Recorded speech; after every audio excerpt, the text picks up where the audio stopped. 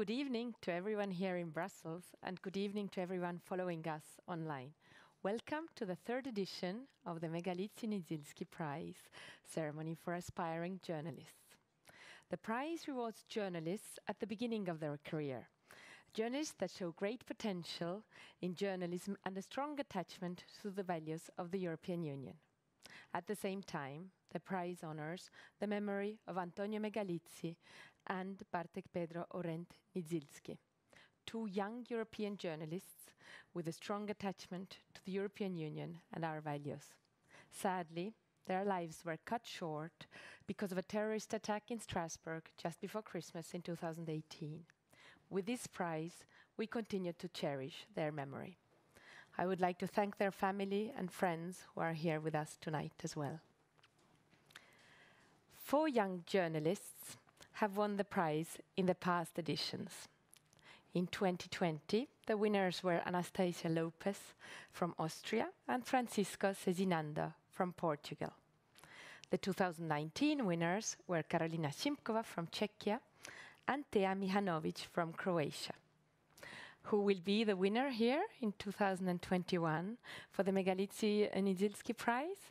This is what we're about to find out. We have here today with us 6 finalists for the Megalizzi-Niedzielski Prize. They were selected from among 354 applicants from the European Union and our neighboring countries.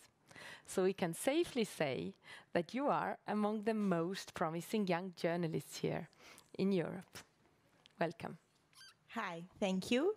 My name is Martina Pagani. I'm from Italy. I've studied journalism in Turin, and now I live and work in Milano. Welcome, Martina.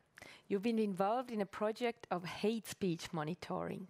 What's your advice? How can we fight hate speech in online media nowadays? I think we as a journalist have to start using the correct words or expressions when referring to like migrants or minorities, or also women, like using refugee or asylum seeker instead of immigrants, or using the active form instead of the passive one when we are talking about a man committing violence on a woman. I've actually done a project about that. It was financed by the European Commission. It involved 8 radios from around all Europe, and it was called Respect Words. So, yes. Thank you, Martina. Hi, my name is Irene Barahona. I'm from Spain. I study audiovisual communication in University of Salamanca, and now, fortunately, I work as a journalist too. Welcome. Thank you, Irene. As a correspondent, you mentioned that you have been doing MOJO, mobile journalism. Do you see that as something in the future of journalism? Of course, MOJO is an opportunity for journalism. It gives us the opportunity, or allows us just to create new paths and new ways of journalism, new formats to explore our own work and just to get new audience that tell new stories, which is always good. Thank you, Irene. Hi, how's it going? My name is Jack. I'm 22 and I live and work in Dublin. Thanks. Welcome, Jack. You've already done real investigative journalism on a topic as complicated as drug abuse. What have you learned from that? What has it taught you? Yeah, that was actually a really interesting project that I did not too long ago for the Irish Times, and it was basically looking at cocaine use in Dublin, which is very high relative to the rest of Europe. And I felt it was a really underreported phenomenon, and I think that's kind of maybe some of the value added you can bring as a young journalist, is that you have a perspective on things, and you have maybe sources in places that more established journalists maybe wouldn't have. So I think that was essentially what I got from that. Thank you, Jack. Good evening, I'm Franziska Pesche. I graduated in Erasmus Mundus Master in Euroculture last year, and since then I'm working as an editor and journalist in a weekly magazine in Luxembourg. Well, welcome, Franziska. You did a research trip to the Republic of Moldova. How did that change your perspective on being a journalist? It was a great experience. Maybe there's 2 points in the way that it changed my journalistic view, but also myself. Because from a journalistic point of view, I noticed there that everywhere is a story to tell. Like even if in places, in rural places where nobody ever heard about, there are people who have interesting stories, interesting lives, even though they are not ministers, they are not in media, they don't do any European co-funded project. They are just persons, humans who have still an interesting story to tell. And maybe the second thing concerns the European Union and our image of the European Union. Because with all the great achievements that the European Union does in its member states and also in neighboring policy, it still does create borders, and that's what I saw very much in Moldova, because everyone in Moldova tries to get somehow into the European Union to work and to gain money to support their children. Thank you, Francesca. Good evening. My name is Daniela Horvath, and I am based in Budapest, Hungary. Daniela, you've studied both in the European Union and in the United States. What are the differences that have struck you in those both two systems? Yes, indeed, there were some differences that I experienced. To begin with, when I was an undergraduate student, I studied economics, and I worked also as a part-time journalist. And as I got more mature, I graduated, I realized that I want to focus more on journalism. So when I went to the United States, I could really focus on that, and I started to learn storytelling and documentary filmmaking, so it was a completely different mindset that I was in. Another interesting difference that I would like to highlight is the way that the campuses are set up. So in Budapest, Hungary, the way our campus looked, it was much more integrated into the city life. It's a very old building that everybody knows. There's a market right next to it. So it's part of the city landscape. We breathe together with the university students. Whereas in the United States, it was more like a separate entity. It was more like a city within the city. There was a market, a post office, and multiple libraries on campus. It was like a separate small country, and the students, we were the citizens of it. And also the curriculum was a little bit different, the way it was structured. In Europe, my program was more focused on subjects, whereas in the United States, it was more project-based. But I would say, despite all these differences, that during both of these experiences, I really felt that we students are really the same at the heart. We have similar challenges, similar mindsets, and I'm really lucky that I have this diverse experience that I could bring back with myself to Hungary and to practice this in my daily work. Thank you, Danielle. Good evening, everyone. My name is Clémence Maquet. I was born and raised in France, but I study today between Italy and Russia in St. Petersburg, what we call global governance and international law. Thank you, Clémence. You are also an ambassador for the Antonio Megalizzi Foundation. Can you tell us a little bit more about what the foundation is doing and what your work is there?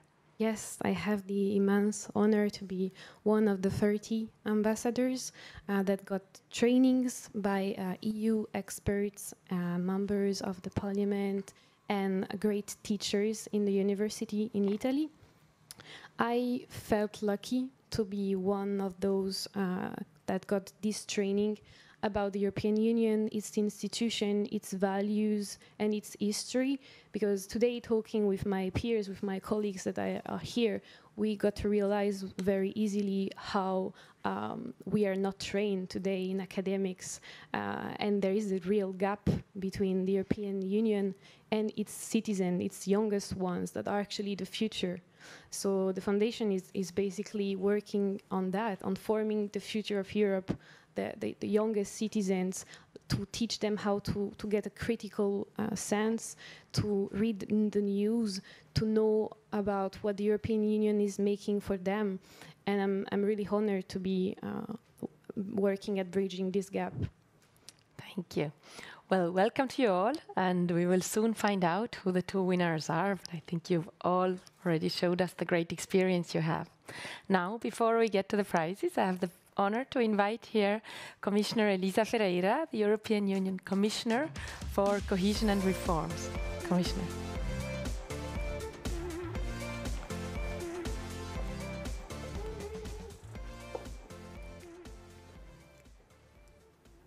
the floor is yours. Thank you.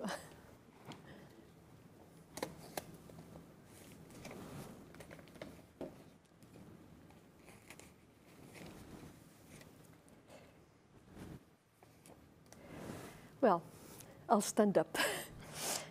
Well, ladies and gentlemen, and dear family and friends of Antonio Megalizzi and Bartek Niedzielski, we are gathered here today to honor the memory of these two young men, and especially to honor their values and the things they stood for. We honor Bartek and his tireless promotion of respect for diversity. We honor Antonio and his tireless promotion and training of young journalists like you. And you honor their just commitment to a free press. And this is more important today, probably, than in any other period of our history.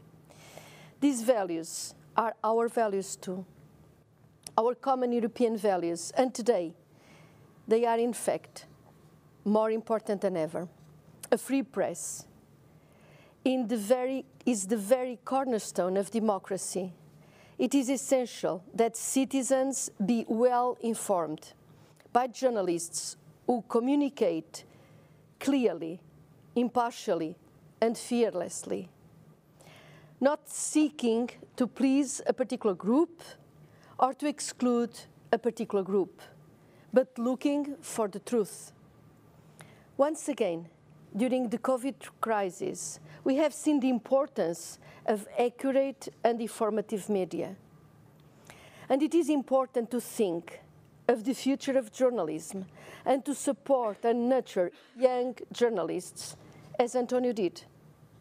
A free press, like all the instructions of democracy, must not be taken for granted.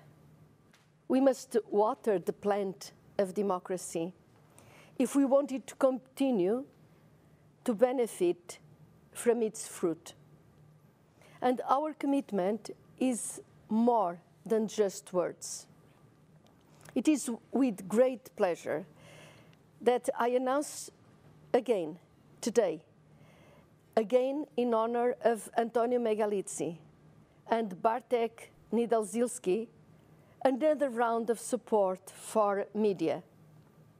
We will provide 7 million euros to support editorially independent reporting about cohesion policy. The call is open to media organizations, to universities, to communication agencies, and to other private entities, as well as public bodies. I underline that in this reporting, you will have full, I repeat, full editorial independence.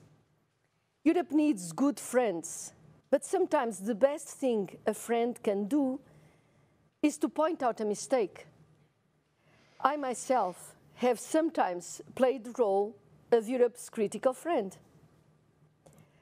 So we will not censor you if you do the same.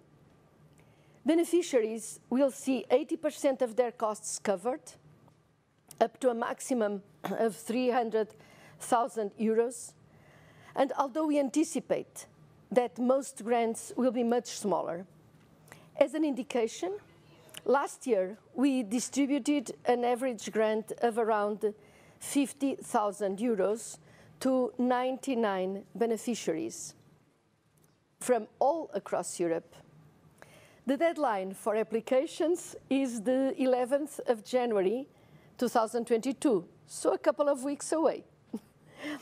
More details are available, of course, on the website of the European Commission's Department for Regional Policy. I will conclude with a short message to the families and friends of Antonio and Bartek. We know that nothing we can do and nothing we can say can remove your pain or your loss. But we hope that you will be able to find some small comfort in our attempt today to honor these young men and to continue their legacy in the young journalists who are supported and in the young journalists who receive the awards. This is our tribute to them, investing in a free press and democracy and diversity in the Europe that these young men so loved. Thank you to all of you for your work independently of who will win, and thank you for continuing to be present and active in Europe. Thank you.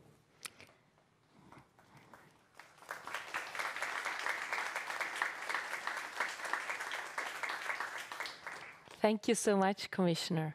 I would now like to invite here on stage Mr. Omarjee, the President of the Committee of Regional Development of the European Parliament.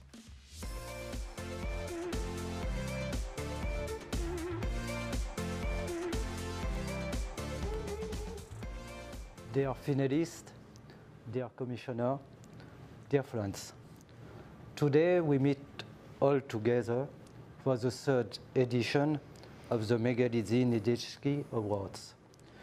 This day represents, for us Europeans, a way to honor the memory and remember the bravery of the two young journalists that lost their lives during the Strasbourg attack on December 2018.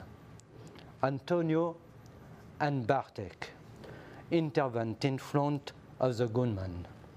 This act of heroism saved the life of many other people.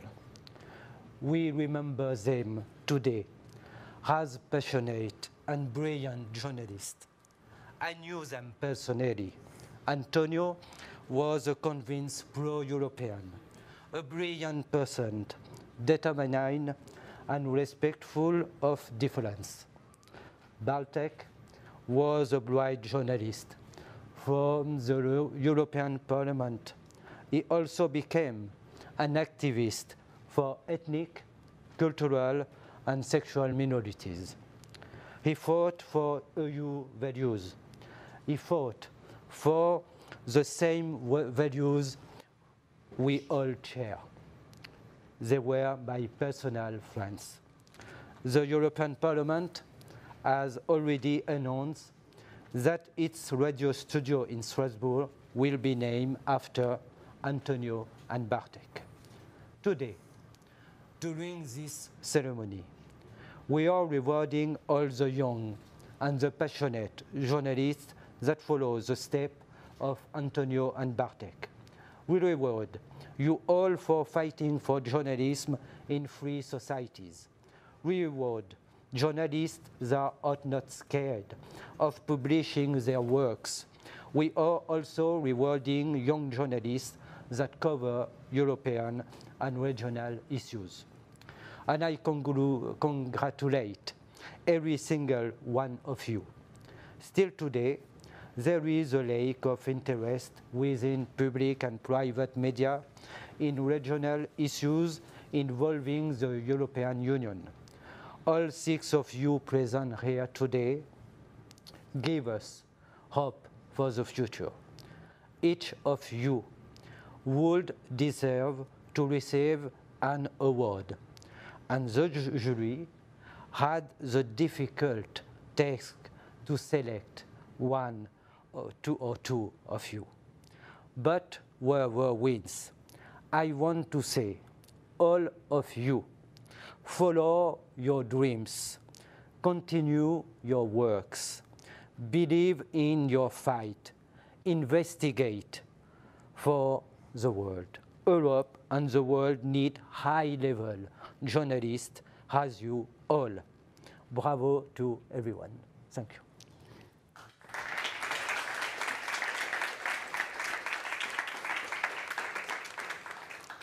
Thank you so much. And now we will get to the most exciting part of this evening. We will find out who the 2 winners are. Commissioner, will you tell us the first name? Well, and the first name is Irene Barahona Fernandez. Irene.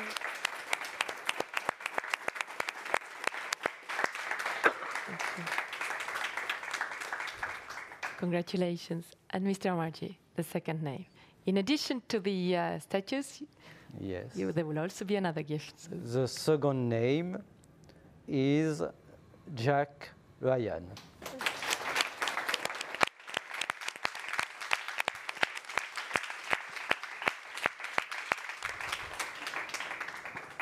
Congratulations to both of you. We'll now take a photo with the Commissioner and with Mr. Omarjee and the statues. I think this is for you. This is for And you. this is for you. Congratulations very much. Merci beaucoup. Bravo. Muy bien. Vous parlez français? Ah, juste un peu. Bon, vous êtes dans la continuité de Bartek, je suis sûr. Jack. Qué bien. Mettez-vous ici.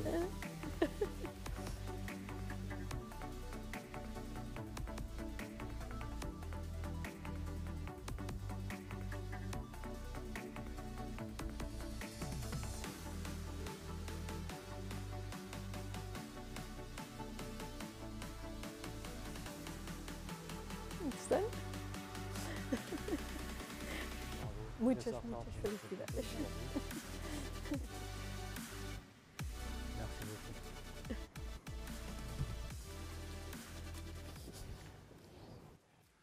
Congratulations to both of you on this prize. You got the statues, you got the good words. You will also receive, both of you, a photo camera, which we hope will help you in your work as journalists. Now, you have been honored with this prize, which is here in the memory of Megalizzi and Niedzielski, two journalists who are very enthusiastic about the European Union and about the future of the European project. How does that make you feel? Wow, it's exciting, and then I'm just overwhelmed. Sorry, but this is an inspiration just to follow the steps of other young journalists, and to believe that journalism can make the difference here and worldwide. Just we need to think local, national, and international, and I think that it's our purpose, and just our mission is just to work for the citizens and to make this society just a little bit better. Yeah. Yes, to be criticism, and thank you. Thank you, Rena. Jack. Yeah, I'm over the moon. I've never really won anything, so it's really great to. It's kind of a weird career choice, journalism, because I mean a lot of people will discourage you from doing it. It's not the most lucrative profession. The jobs can be insecure. Sorry, I don't want to be scaring anyone. It can be a tough profession, but I knew from an early age that this is what I want to do. Like, I don't want to do anything else, even if it's tough. I'm going to try it. So to get kind of an affirmation like this, to kind of just keep plowing the path, keep plowing the lonely furrow, I guess. That's amazing. Like it's really, I'm very, very happy. Thank you very much. Excellent. Well, you heard the Commissioner speaking about the importance of the freedom of the press. Now you have this chance. You have a European Commissioner in front of you. You have a member of the European Parliament here. Tell them, what do you think the European Union should do more to protect this freedom of the press that we hold so dear?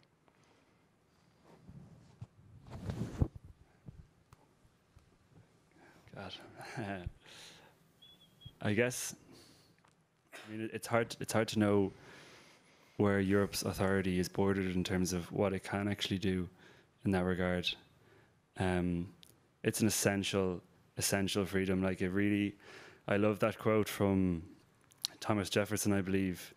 It's such a great quote. He said, "I'd rather have a country without a government and newspapers than with a government and no newspapers," because people having the information of what's actually happening in their place of where they live is so essential that society doesn't really function without it. I mean, not to be too kind of grand about it, but it is the fourth estate. As much, in my opinion, as much an essential pillar of democracy as the judiciary or something like that. I know but I really do think it's that important. So what can Europe do? I'm not really equipped to answer that question, but I'd say everything it can would be my suggestion. I know that I won't name any, but I know that there are some member states where the freedom of the press has been compromised to some degree. So looking into trying to curtail that, I would be personally sympathetic to those efforts. But I'm not sure. Yeah, thank you very much. Thank you. And yeah, I don't know like how to express now, but yeah, I think like we can't like make something or not make it, because I think that the freedom of the press is just consistent support.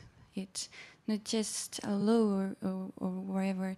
Just I would like to to say that just given like this kind of funds will be really important for the future, just and work together without borders, you know, like this connection between our journalists and I don't know, like we are better together, and I think journalism and different points of view, and I think Europe for that is like the best place to be, like to make these experiments with media and with journalism. We have like a lot of countries, a lot of different points of view, of different schools of journalism, different ideas, and I just think that opportunities just to put all these things together, just to make journalists from Europe, just not from countries, just from Europe, all together will be just like what I looking for. Well, thanks to you both. I think listening to you, I certainly think that if this is the future of journalism, then we are in good hands here. Our last year's winners said that their goal is to give voice to the voiceless. And you haven't had too much time to think about it, but what is it that guides you in your future work as journalists? And I know that usually it's the journalists asking the questions, so I take the benefit of the situation. Maybe in the future, my goal as a journalist is just put in the same level the local stories. Like sometimes we forget about local, we only speak about international and macro, and we forget the names, the faces. And I want just to let, which is so voiceless, is like, but to put the face at the same level as international news, just to keep at the same position and give the same importance. Yes, and this connection about what we can see in our street, at what we can see in our institution. Yeah. I was just thinking about it there because I don't think I've really consciously thought about that before, which maybe is a bit bad. But I think that I've been reading some interesting stuff recently about how our brains, like human brains, our storytelling brains, like we don't take in information very well unless it's part of a narrative stream or a narrative structure, and then it becomes a lot easier to understand. There's even experiments where people look at a screen and there's little dots moving around just randomly, and people start saying that some dots are chasing others and something is happening. We make stories when they don't even exist there. So really my aim, I guess, would be to try to gain some storytelling skills and try to tell stories of substance rather than trivial stories. I don't mean to be disrespectful when I say that's trivial stories, but I think there's so much content out there which is so great now, and it's all free. You can go on TikTok and you can just see the most amazing video. It might be 6 seconds long, and you flick and you see another one. It's really hard to write a story that's people will read in that context about a project being a bridge being funded by the Regional Development Fund in the west of Ireland. But you can, and if you tell a really, really good story about that bridge being built, then you can compete with whatever's being put out on TikTok or whatever. So I guess to wrap it up, my aim would be to try to take substantive issues that might even be a bit dry and staid usually, and try to turn them into interesting stories so people can engage with them. Thank you so much, and congratulations again to both of you. Congratulations, Irene. Congratulations, Jack. Thank you so much, Commissioner and Mr. Omarjee, for having been here. Thank you to everyone. This brings our third edition of the Megalizzi-Niedzielski Prize ceremony to the end. Thanks so much for having been with us tonight.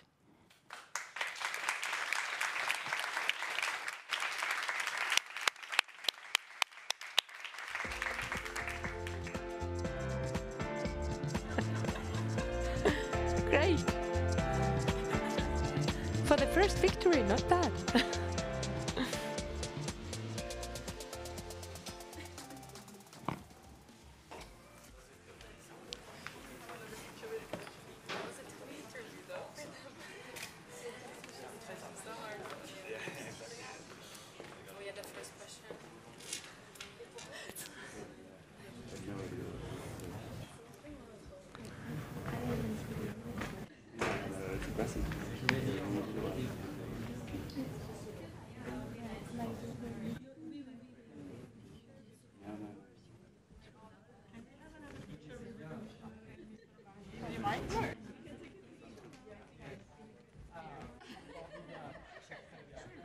Yes. Thank you very much, guys. C'est très bien. Very, very good. I'm very happy. No, no. I wasn't expecting this because I was not supposed to be in this edition.